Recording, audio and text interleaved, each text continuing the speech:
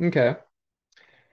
So just wanted to talk briefly, just kind of to talk some about the midterm, make sure that you kind of know what to look at, be prepared, and there'll be plenty of time to answer questions if you have specific questions. But the midterm, I assume we're going to be back in person by Monday, so we'll have in-person exam Monday 11:30. The class period's an hour and a half. I'll probably have the exam be an hour and 20-minute exam. So we'll have 5 minutes to kind of hand out exams and 5 minutes to collect them. The material is going to be kind of everything we've covered through lecture on Monday. You know, the air material from the first week, distance measurements, both taping and EDM. Week two, leveling, and then all our angles we talked about last weekend and on Monday, sort of tying it all together.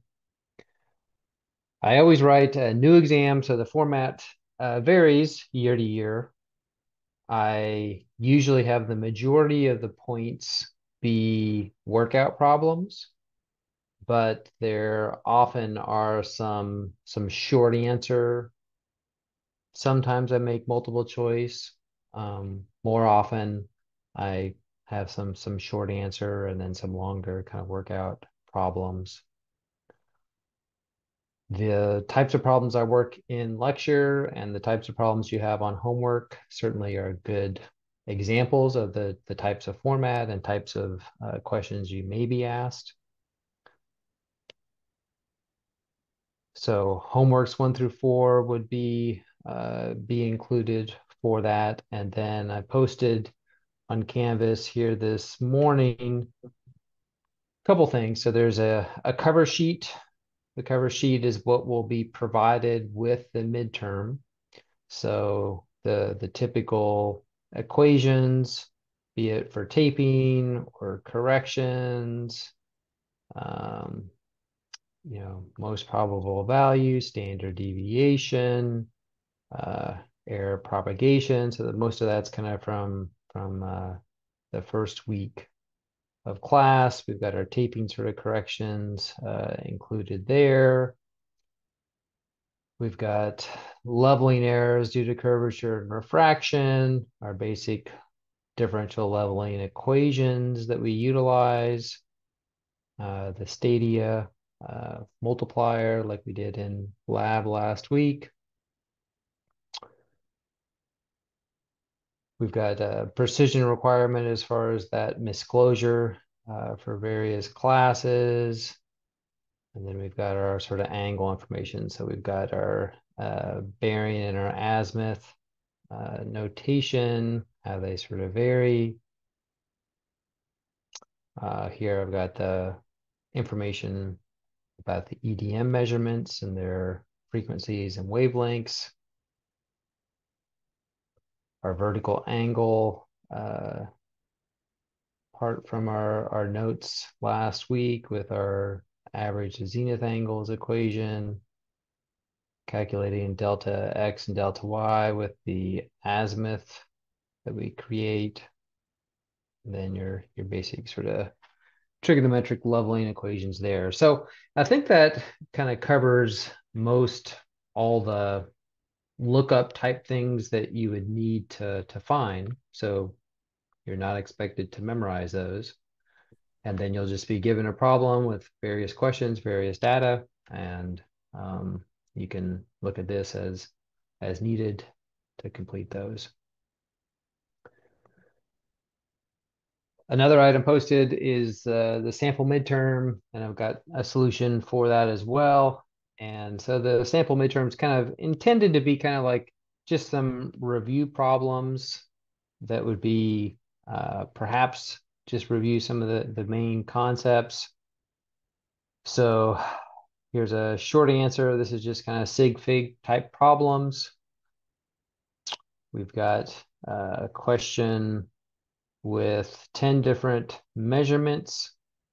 And then from that, calculate most probable value, standard deviation, 95% error. You've got two taping problems to kind of work on. Oh, look there. I got, oh, well, I'll just go with this. So, we've got the solution here, kind of worked out on that one, but we've got a profile leveling problem. So the profile leveling, you've got the basic uh, backstation, you've got your start elevation at your benchmark, and then you've got your rod readings in the table as far as your turning points and your foresights and your intermediate sights. And then you just had to do the calculations to fill in the rest of the table. Got angular misclosure. So angular misclosure, if you're doing a polygon, like we've been doing triangles in lab, the triangle should add the interior angles to 180. And so I think I talked about that in class on Monday, where you can add those interior angles. We know that it should add to 180. If we don't, that difference is your misclosure. And so this here is a five-sided. And so a five-sided traverse that I'm not going to add to 180. The general relationship is the number of sides of your polygon minus 2 times 180. So for the triangle example, you got 3 minus 2 is 1, 1 times 180. That's why they sum to 180. If you've got a five-sided traverse like this one, it's 5 minus 2 is 3. 3 times 180 is 540 degrees. So these angles should add to 540. And if they don't, that would be your misclosure. We've got a magnetic bearing problem where you're given the magnetic bearing 1884 declination. It's asking for the true bearing. That's kind of the geodetic bearing for that. And then last item here is a four-sided traverse. You're asked to find angle D. So only 3 of the sides are given. And then once you find angle D, then run through to calculate azimuths of each line. So that would be just like we talked about and worked on in class last week, where you've got your azimuth, back azimuth, field angle, azimuth, back azimuth, field angle procedure to run through there. So that's kind of what's on the sample exam. I think, again, the sample exam, the homeworks, problems in lecture, those are kind of all good material to kind of review and work through and be familiar with.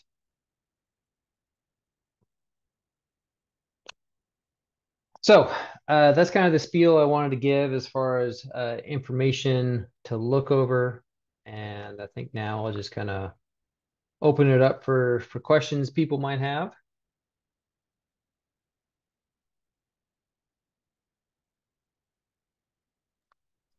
Yeah, I was gonna ask like how how good do you think it would be to study like the sample midterm rather than like everything else? Like how close do you think studying this midterm rather than studying everything else?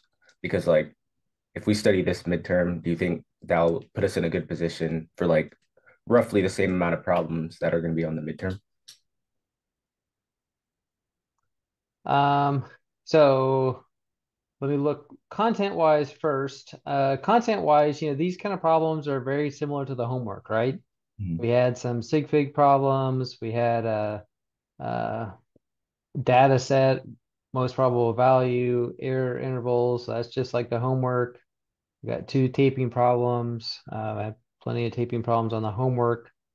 This is a profile leveling, and so for sure you're going to have either differential leveling or profile leveling or 3-wire leveling, some version of leveling problem you're going to have.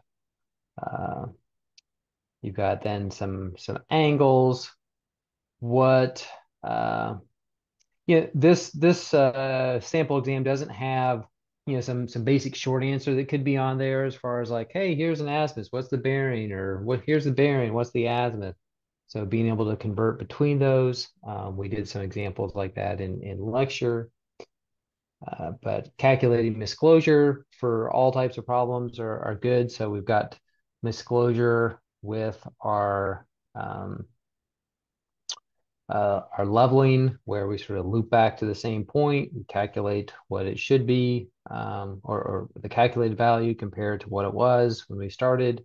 That difference is in disclosure. Compare that to our precision requirement. We've talked about that procedure for our polygon. Once we measure our field horizontal angles, that we add them up, and if they don't add to the necessary n minus 2 times 180 requirement, then that's your misclosure. Both of those you can adjust either the elevation or the angle if you meet that precision requirement.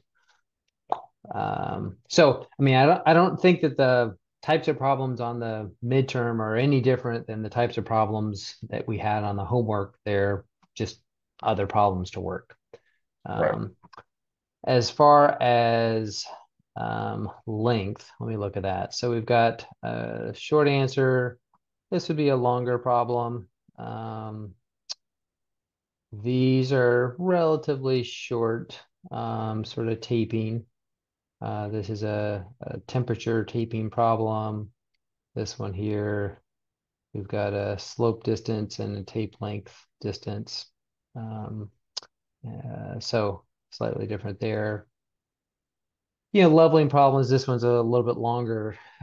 It's kind of repetitive. So it takes a while just kind of plug all the numbers in your calculator and plug and chug. But so there's lots of little points to check there, but it's not uh, overly long. And in some ways, these kind of problems should should be rather clear, like what you need to do. Like you got the table, you got to fill it in. Uh, if these types of problems pop up. Um,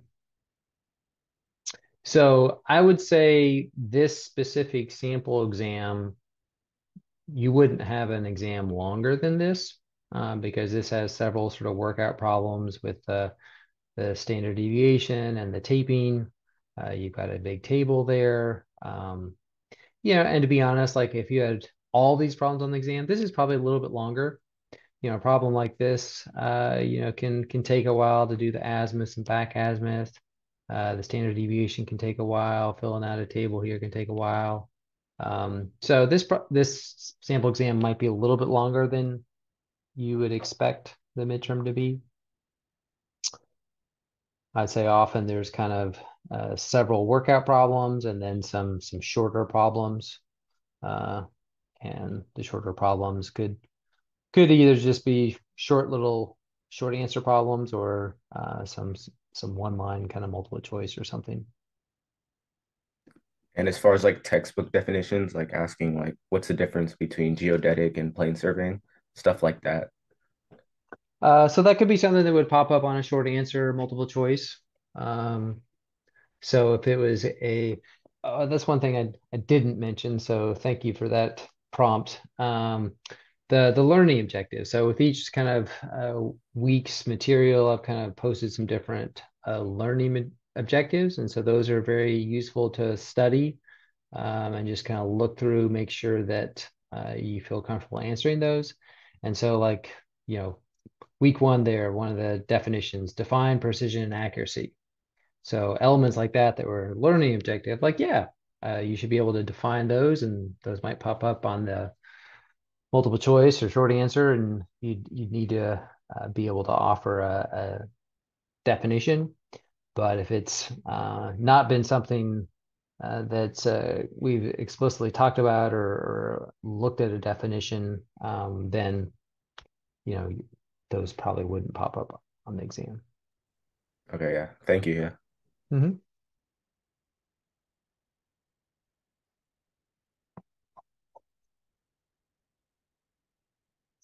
I see a question in the chat about field notebooks.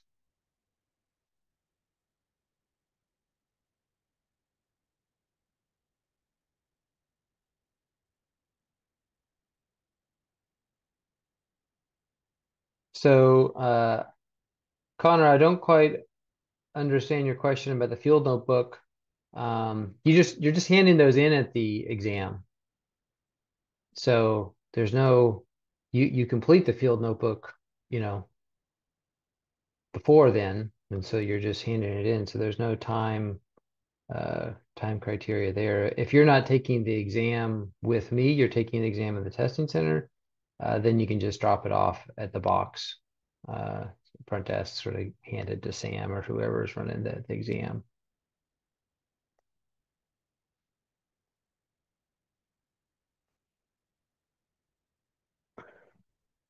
Other questions?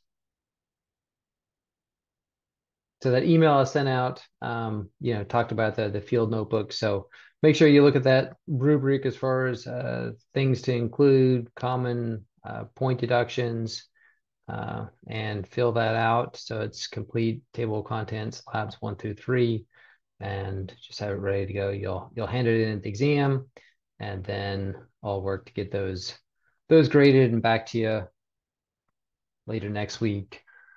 The group that has lab on Tuesday, I'll probably have at least half those ready to go by Tuesday's lab, and you only have sort of one taker for each group, so I'll make sure that there are at least a couple of them ready per each group.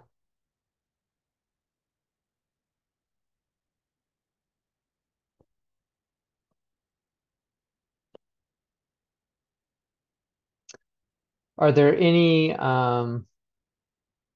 content areas, any specific problems um, people want to look at?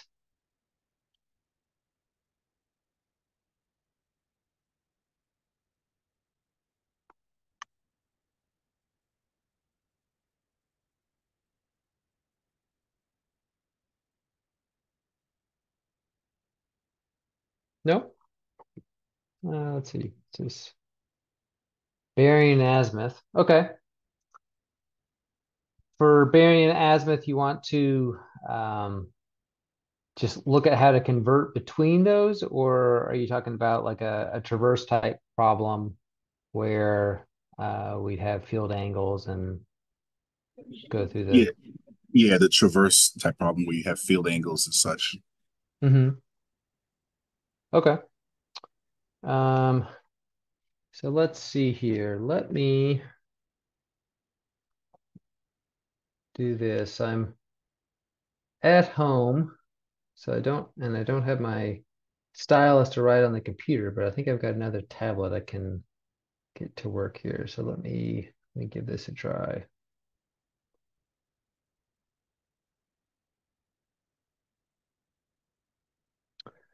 So,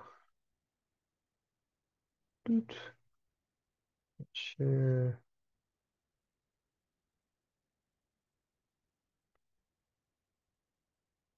Okay. Can you see the screen there? At least Yep. the blank screen there. Okay. So, let's say we've got a,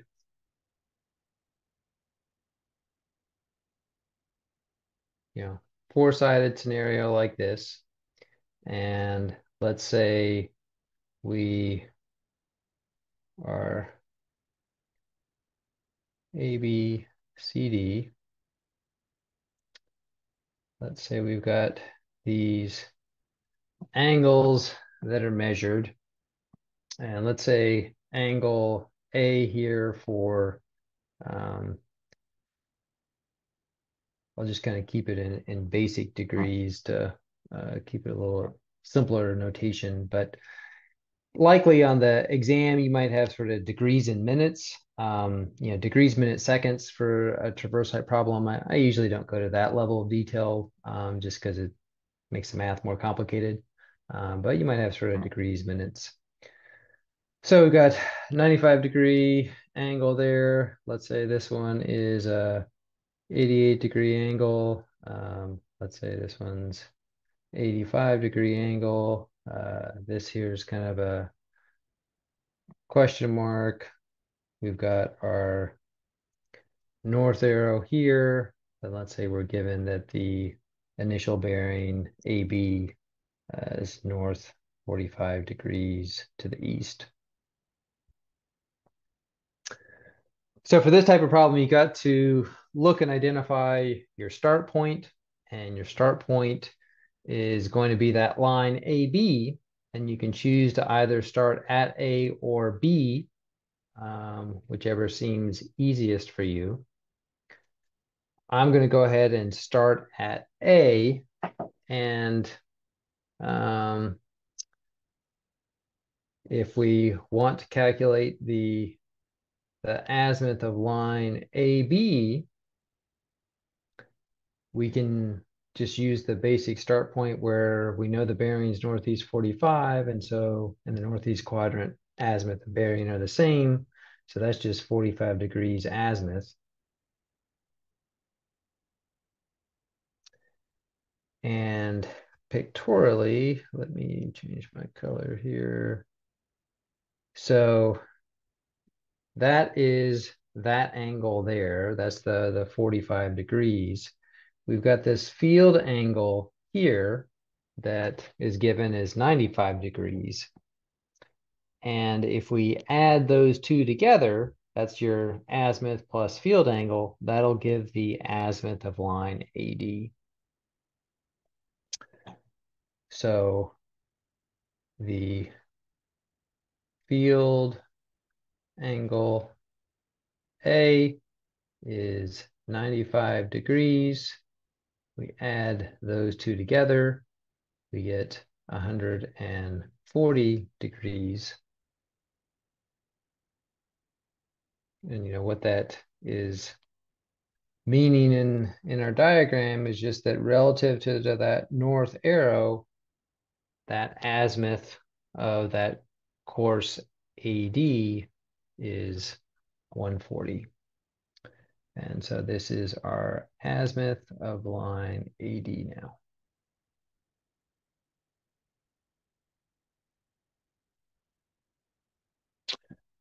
So to keep going around the traverse, I need to calculate my back azimuth dA and then add the field angle D.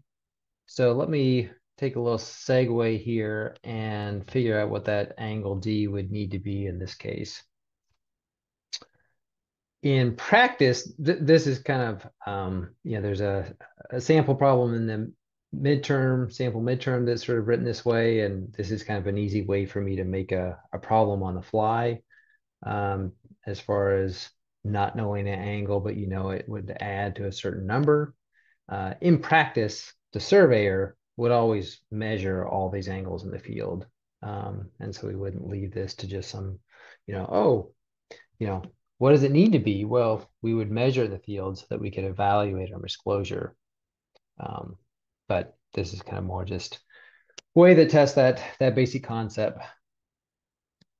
So we've got a four-sided traverse. So n equals 2.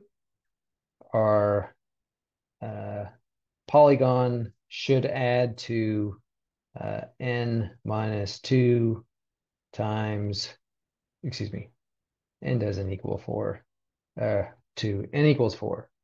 The angle needs to add to n minus 2 times 180. So that's 2 times 180. So our four-sided polygon should add to 360 degrees. What we've got 95 degrees, 88 degrees, 85 degrees. So on my calculator, 95, 88, 85 adds to 268.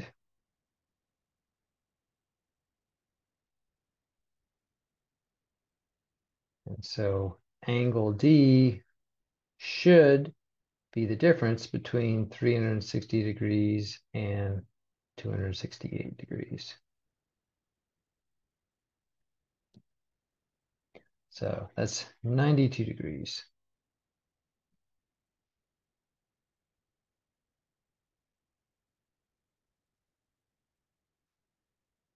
Any questions so far? Yes, sir. Okay.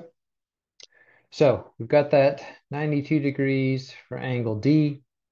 And so to continue with this problem, I'm going to calculate my back azimuth dA. And to do that, I either add or subtract 180 to my azimuth from the other direction. In this case, I'll add 180. And so that back azimuth is 300, yeah, 320 degrees.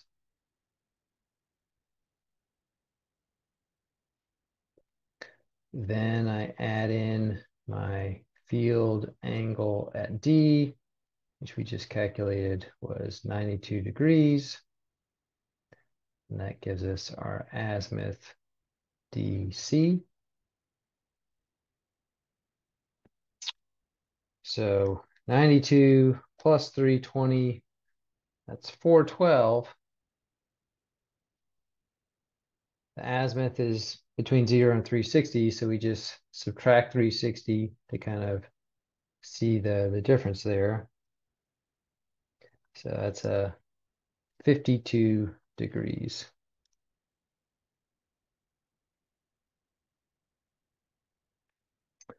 Pictorially, we what color? I'll just do red color here. So pictorially, what that means is that if we look at our north arrow at vertex D there, that the angle, clockwise angle from that north arrow to that line is 52 degrees.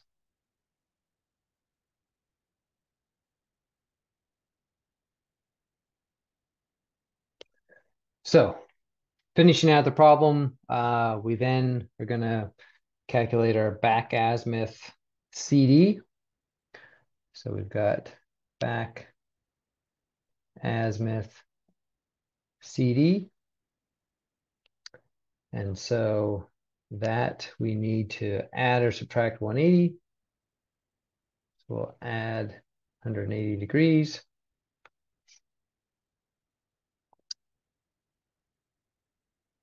So 232 degrees.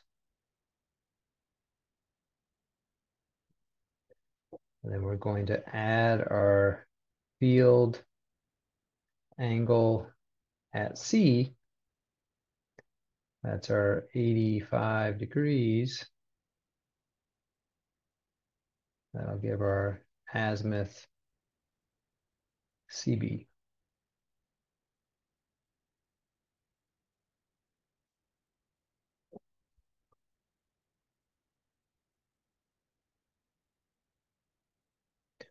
So that's 317 degrees.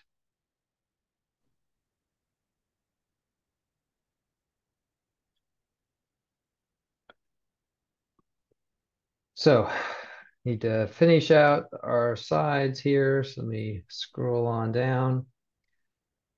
Move this over a little bit.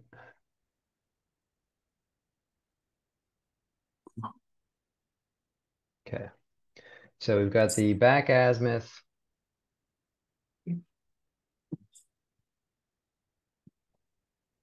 BC. Need to add or subtract 180. In this case, adding 180 would make it over 360. So I'm going to subtract 180 degrees.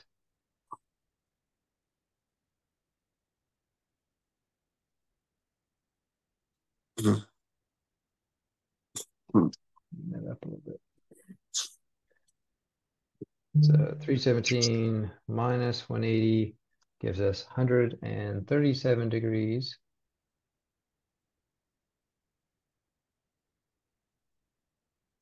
And then we're going to add the field angle at B.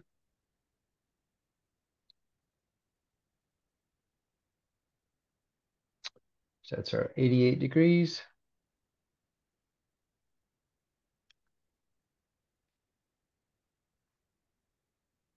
gives us 225 degrees for the azimuth from B to A.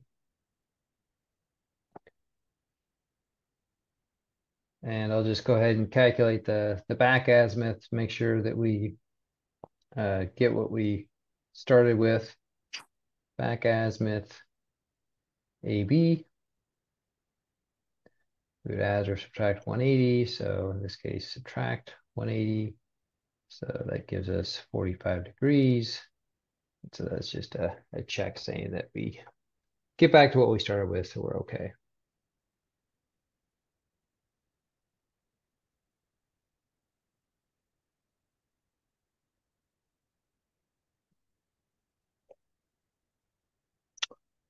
Questions?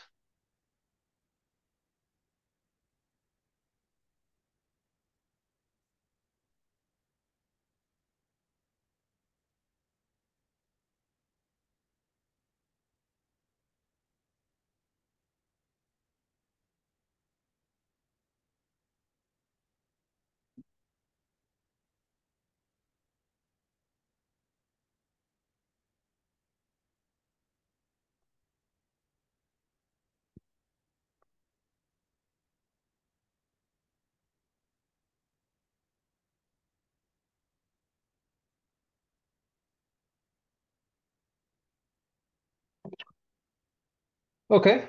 Well, that's kind of the discussion I kind of wanted to have. Just kind of give you an opportunity to ask questions if you had them, and kind of give you a general description as far as what to expect for the midterm. So if there aren't any other questions, I'll go ahead and stop. I'll hang out for a couple minutes in case a question pops to mind, but otherwise, have a good day.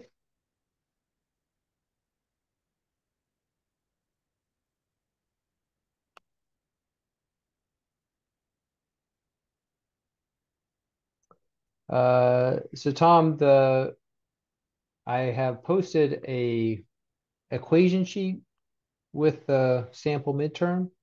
So that equation sheet's 2 pages, kind of gives you an overview of all your reference equations and example, reference equations and other sort of information that you don't need to memorize for the exam. But that's kind of what will be provided, and there's not additional notes that are allowed.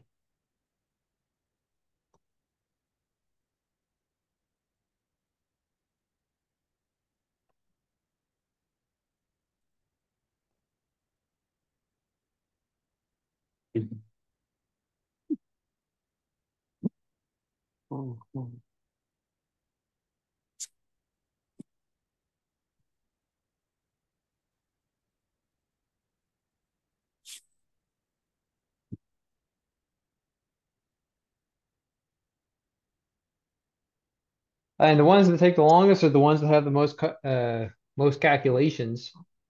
So I think those are usually somewhat transparent just based on the problem. So if there's a standard deviation type problem, if there's 10 data points like the example sample exam, that would be long, because each 10 you got to find the residual, square it, find the standard deviation, etc. So often if I have that type of problem on the midterm, I might just have a fewer number of measurements to make that process a little bit faster, but still kind of test those concepts. I mean, if you've got a leveling can be simple, but it can be more involved too if you've got a bunch of different stations and then you got to keep calculating, height of instrument and height of ground, height of interest, height of ground, doing it over. That can be, a little bit longer.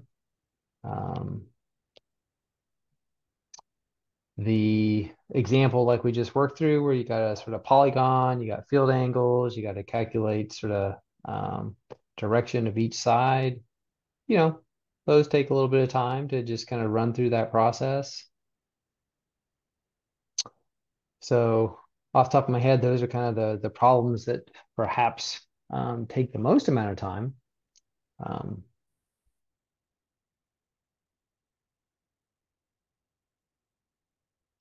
so partial credit, I usually try and try and give partial credit where it's warranted. So let's say this example I just worked through, for example. Let's say you made a mistake and didn't calculate angle D correctly. Let's say you came up with 90 degrees instead of 92.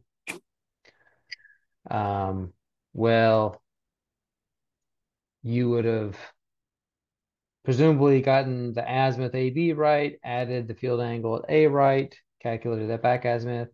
But then once you got to add the field angle at D and all the next sequence of azimuths, back azimuths, you have an error because you had the wrong angle. And so for that kind of scenario, you'd have a deduction for missing that calculation at D. But if the rest of your procedure, the rest of your math was right, it's just all slightly off because you had the wrong calculated angle at D, you wouldn't lose all the rest of the points. You just have that one mistake that you made. So I usually yeah, I guess considerate and try and be generous and not count off ton if you just made a small mistake.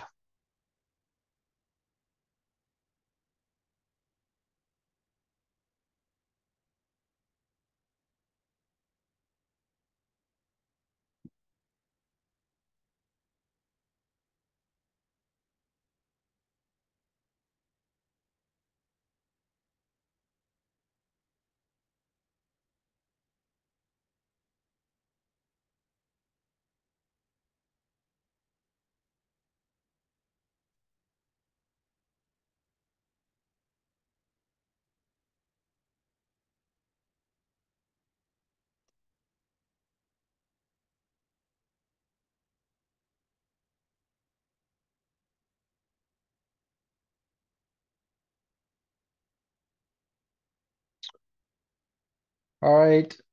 Looks like it's just down to three people, Abdul and Dishna. You have any questions or feel Yeah, I had a okay? question about the lab. Okay. So I know you sent out the email that Tuesday's lab was canceled, and I'm in the Friday. So if we go in person, are we still gonna have lab Friday? I'm kind of I'm thinking that I might use Friday as a makeup opportunity, um, just because, yeah, I like to keep the Tuesday and the Friday groups kind of doing the same thing. And since campus was closed yesterday, that was a excused absence, if you will, from lab. And so I don't want to get the Tuesday and Friday sections out of sequence. Yeah, makes sense. And I know there are some students that have missed a lab already. So that's what I'm thinking is going to happen is that hopefully campus opens back up, tomorrow, and that we could then make Friday a makeup lab opportunity. So if a student had missed one, either Tuesday or Friday, lab 1 through 3, they could make it up, but that I won't be running the planned lab 4 activity this Friday. Okay, yeah, sounds good. And our field notebooks due Monday with the midterm. Correct. Yeah. Well, thank you for all the questions, answering all the questions. Yeah. All right. Well, hopefully we resume to normal pretty soon. And yeah, good luck getting your work done. Yep, thank you. Yep.